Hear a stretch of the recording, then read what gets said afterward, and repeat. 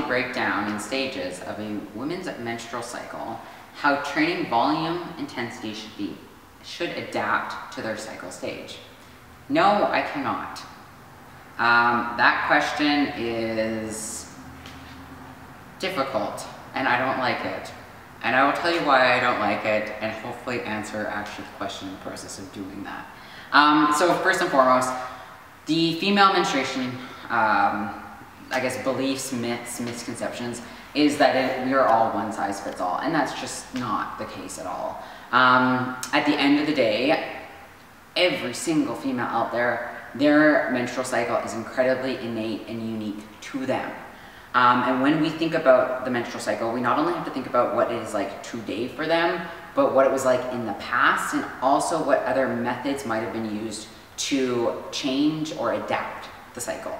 So I'm going to start, and I'm going to try to do, I guess, a little bit of a background context first, and then I will get into the actual, like, you know, follicular phase and all that bullshit. So, women's menstrual cycle 101. Menstrual cycle, typically speaking, happens, I mean, we're talking usually early preteens, like 13, 14. It actually is, though, they're starting to see with the research, population health research, that it's happening earlier and earlier, and the belief is that is linked to both potentially underlying ideas around obesity, fat cells, adipocytes, but also the hormones in our food. So with that being said, our menstrual cycle evolves as we are going through puberty. It is not finished growing, or I mean having some sense of like normalcy or set point until we are out of our teens. However, common occurrence is manipulating through oral contraception.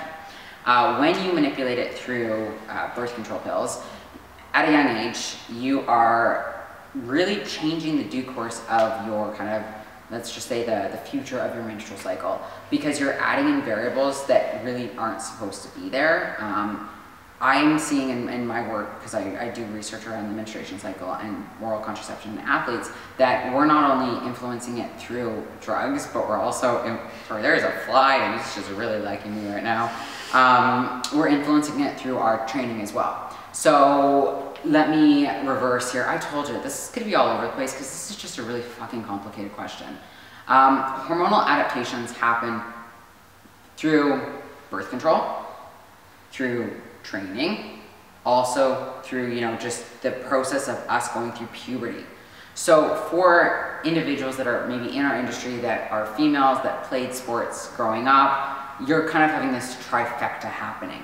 So by the time that you are, say, 25 years old and going into the gym and want to get in shape, there's a whole bunch of shit you need to account for before you can even start to conceive, which is a stupid idea of manipulating your training around your menstrual cycle, because you can't. End of story. But hormonal adaptations happen with training. Hormonal adaptations happen with oral contraception or other types of drug use as well. And hormonal adaptations happen just as it relates to the individual. There are underlying genetic things that can influence our cycle. There are underlying other systems in our body, such as our thyroid, that actually influences menstruation, our adrenal function that influences our menstruation. I mean, even just the dietary effects influence menstruation.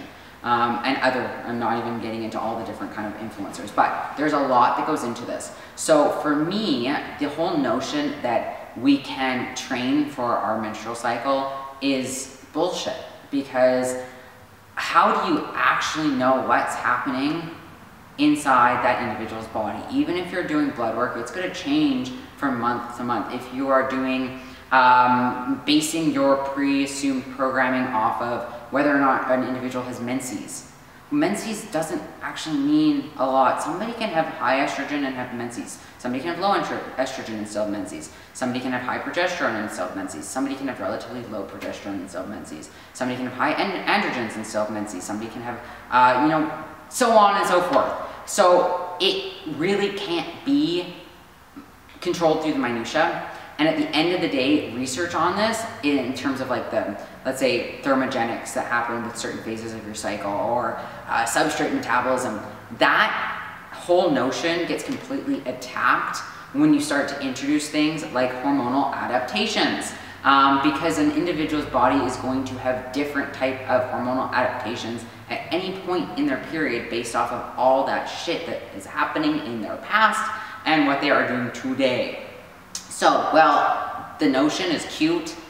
I don't get it. I don't buy it. What I do, though, truly believe in is that people need to train for their own bodies at any point, and they need to use their biofeedback to help with this. And what I mean by biofeedback is, especially as it relates to like menstrual cycles, is some of us have really shitty periods, and we probably don't want to squat if we're worried about the floodgates opening mid-workout. So that's something to consider. But after ovulation or in the ovulation period, often what happens is our basal metabolic temperature goes up, which means that we actually are hungrier. Usually the research suggests it's about actually 500 calories that the body needs in excess during that period of time. So if you're somebody that notices that and you can actually just do a basal temperature for this, that your body temperature is going up and you're a hungry motherfucker, eat. Put more food that is good for you, good for your diet, good for your body in your plan, because that's going to be a lot better than you binging on something that is going to be completely counterproductive to your health and your goals. If you're somebody that is, let's say, gets really bad cramps, well, cramps are going to cause inflammation. The moment they come on, get them to go down through using an anti-inflammatory. And yes, this is a synthetic anti-inflammatory. What research has suggested is that you can dramatically reduce your prostaglandin production, which is your inflammatory. Essentially, I'm not going to go into all that science though. It just happens when your body is inflamed, and it's why you both shit and flood at the same time on the first day of your period. Fatty acids, not so much fun. But you can reduce that through having a anti-inflammatory at the on. So as soon as you have the inkling that you have a cramp, take something. That is enough. The research has suggested to drop down the inflammatory markers to reduce your prostaglandin production, to also make it so your period is not going to be excruciating or excessively heavy. This is another kind of tool that's used, especially in that premenopausal period, when you are having a higher chance of really excessive, hard, heavy periods. Another thing to keep in mind here is that you can have ovulation without having menses, and menses being the actual blood itself. It happens. It happens to a lot of people. But what you need to be diligent of, or individuals need to be diligent of, is tracking, again, that biofeedback. Do you have slimy mucus in your underwear? If you do, track it. See if it happens the next month. It means something. Again, not going to go into a huge amount of details, but that is something to track. And this is far beyond the cute little apps that people get.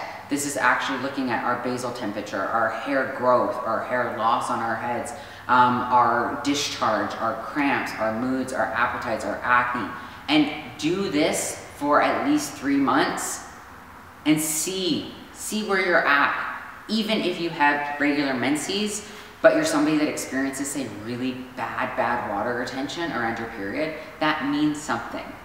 That's important to understand, it's important to track, and that is what we need to start getting individuals and our clients or whomever we're working with to start thinking about. It's innate to them, it is very individual, and it is so contextual, because the minute that somebody starts going into, say, PrEP or massive caloric deficit or anything like that, this is all going to change. We have to be adaptive. We also have to be proactive though, and try to put measures in place so people don't have this epic shift with their sex hormones every time they pick up a weight.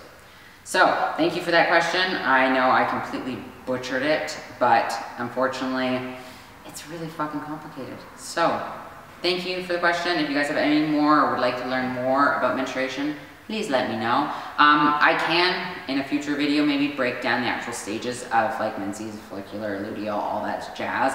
But again, that's something it's this very utopian idea of the menstrual cycle that research is slowly getting it out to the world to tell them that really it's not that cute. We don't have cute little curves in terms of like the ways our estrogen, progesterone, LH, and FSH, and it doesn't work that way. So there are so many myths around menstruation, and in time I hope that we can tackle them. So thank you guys for watching Please feel free to comment below and check out my website for more information.